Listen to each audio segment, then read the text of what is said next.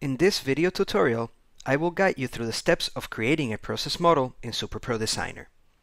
The example will illustrate the key initialization steps involved with the creation of any type of process. However, this tutorial deals with a simple batch process.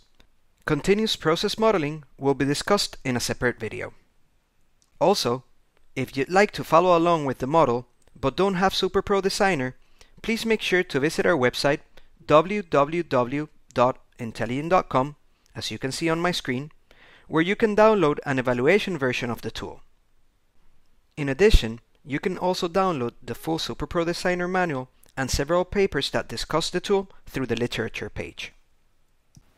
This tutorial corresponds to the example presented in Chapter 2 of the SuperPro manual, which is the process that you see on my screen. For more detailed information on this example, make sure to study the material in that chapter. The model itself consists of two unit procedures.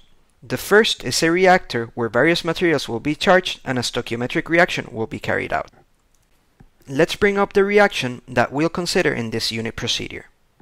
I can do that by right-clicking on the unit procedure, selecting Operation Data, clicking on my React operation, and in the dialog that pops up, selecting the Reactions tab. Through this tab, I can then bring up the reaction stoichiometry by clicking on the Edit Reaction Stoichiometry button. The reaction of this example consists of component A reacting with component B to form a component C as viewed through this dialog. Furthermore, we'll assume that component C precipitates out of solution and it is recovered through the second unit procedure, which consists of a plate and frame filter. In this unit procedure, the solution coming out of the reactor will be filtered and then the cake will be washed and transferred out. I'm now going to close SuperPro Designer to show you the steps of creating a new model from scratch. To open SuperPro Designer, select the program shortcut on the desktop or in the installation directory of the application.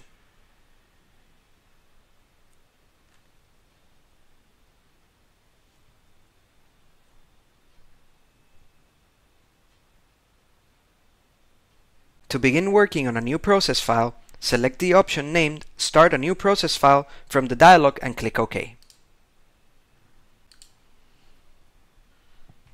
After you choose to start a new process file, the Process Operating Mode dialog appears. This dialog box allows you to set the primary mode of operation and the annual operating time available for the entire process. SuperPro Designer gives you the option to model in either batch or continuous mode. Semi-continuous modeling is also possible. For this example, I'm going to choose the batch operating mode, and I'm going to keep the default annual operating time. Let's now click OK to open the main process flowsheet area.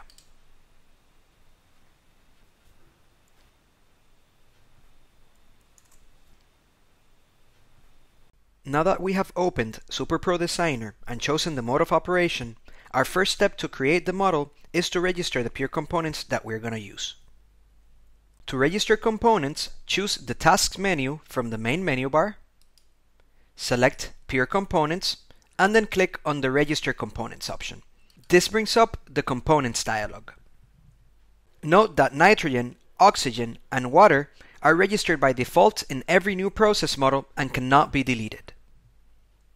For this example process, we'll need to add heptane to the list of registered pure components. SuperPro Designer is equipped with an extensive database containing many components and their properties where you can search for components you'd like to add to your simulation. For example, to add heptane, we can either scroll down to it in the list, or we can begin typing heptane in the box, and the database will automatically scroll to the correct location. Next, we simply need to click Register to add heptane to the list of registered pure components for this process model. If a component is not available in the existing component libraries, we can create a new one. For this process, we'll need to create components A, B, and C. These components will represent the reactants and products of a simple reaction. To create component A, click on the New button on the Register Pure Components toolbar, and in the New Component Definition dialog that appears, fill in the letter A for the name field. Notice that as you type, the contents of the name field are automatically copied to all other fields. You can always adjust these fields to your convenience. Furthermore, notice that at the bottom of this dialog, you can choose to initialize the properties of the new component by copying them from some other database component or registered component. Let's say that for this component A, we would like to assign the properties of another component besides water, say sucrose for example. To do that, I can use the drop-down component list to search for my component, or I can type the component's name in the box, and the program automatically scrolls to it. Let's now select the component, and finally click OK to register the component. Notice that component A has been added to the Register Peer Components list. Let's now follow the same steps to add components B and C. For that, I'm going to click on the New button again to add a component, and this time I'm going to type B, and for this component I'm going to register the property values of water, so I simply click OK. I do the same for component C. Now that we have registered all our components, we need to edit some of their properties. To access the properties of component A, for example, highlight the component by clicking on it, and then click on the Properties button on the Register Peer Components toolbar. This brings up the Peer Components property dialog for component A. Through this dialog, you can view or edit a component's physical and environmental properties, cost data, and regulatory information. For the purposes of this example, the only physical parameter we will be concerned with is the molecular weight. To edit the molecular weight, click on the Physical Constant tab, and in the molecular weight area, we can adjust the molecular weight to the proper value. Notice that the molecular weight displayed corresponds to the one of sucrose, since we copied the properties of that component to component A. For this example, we're going to change the molecular weight of component A to 150. So I simply type 150. Then I click OK to close the dialog. Next, we also need to change the molecular weight of component B, so I follow the same steps in order to edit it. For component B, we're going to use a molecular weight of 25. Finally, we need to adjust the molecular weight of component C to 175.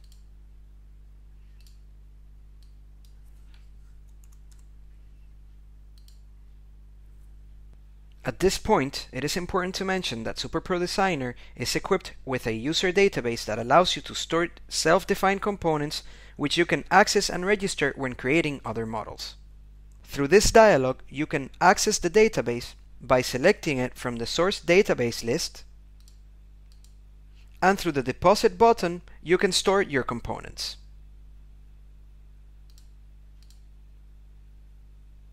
This completes our initialization of components for this simple example. We can now click OK to exit this dialog. Our next step in building a model involves the addition of unit procedures. A unit procedure is defined as a series of operations that take place within a piece of equipment. The types of operations available depend on the type of unit procedure you're using.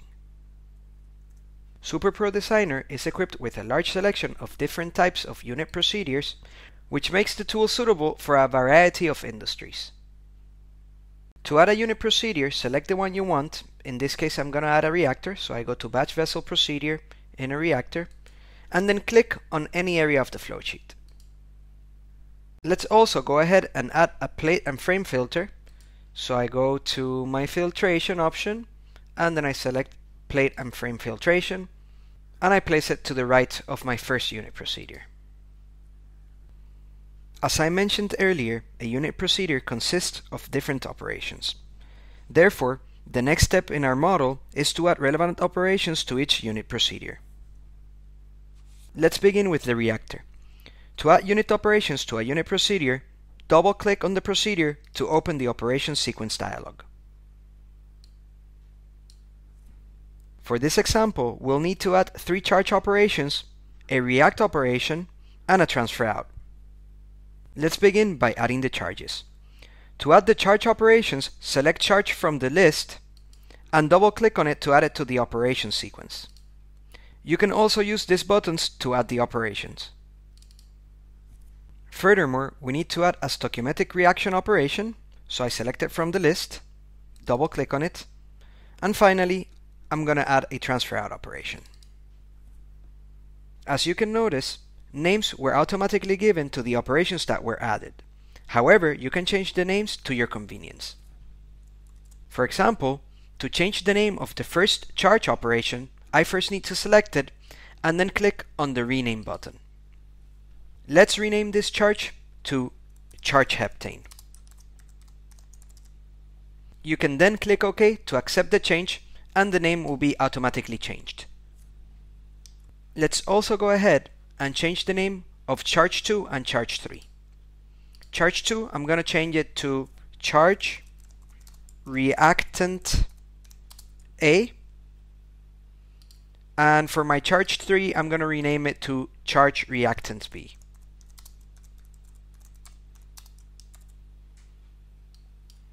I'm going to leave React 1 as it is, and then I'm going to change my transfer out to transfer to plate and frame filtration PFF 101, which corresponds to our second unit.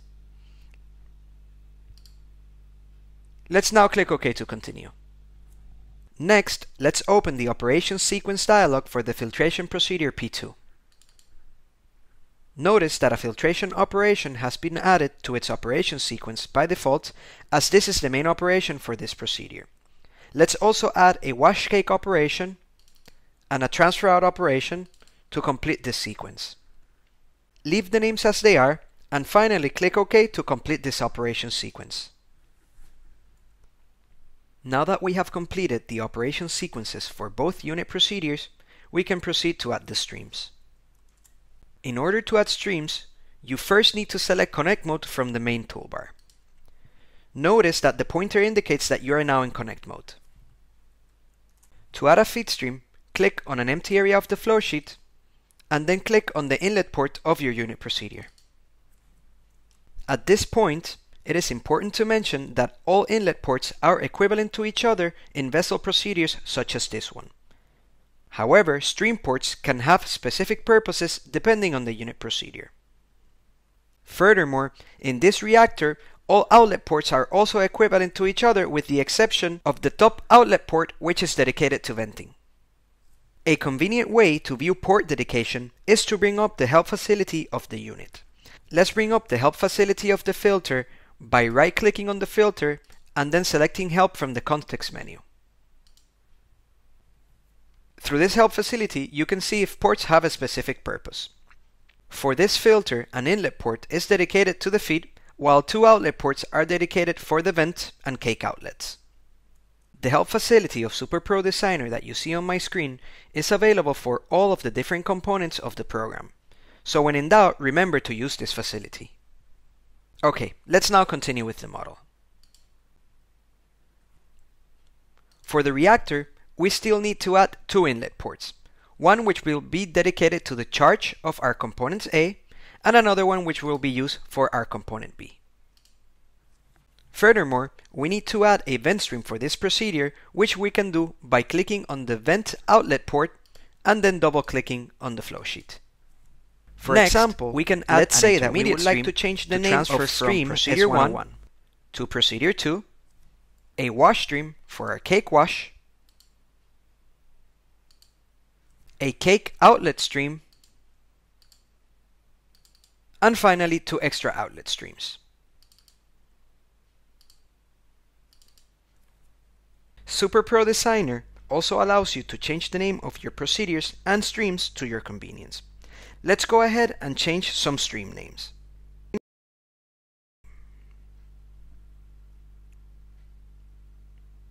To do that, right-click on the stream and select Edit Tag Name from the context menu. Through this dialog, you can change the name of the stream.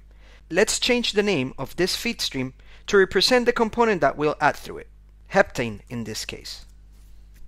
When I press OK and go back to my flowsheet, you'll see that the name of the stream is updated. Let's also do the same for our cake stream. We can call this one cake. This concludes part 1 of this tutorial.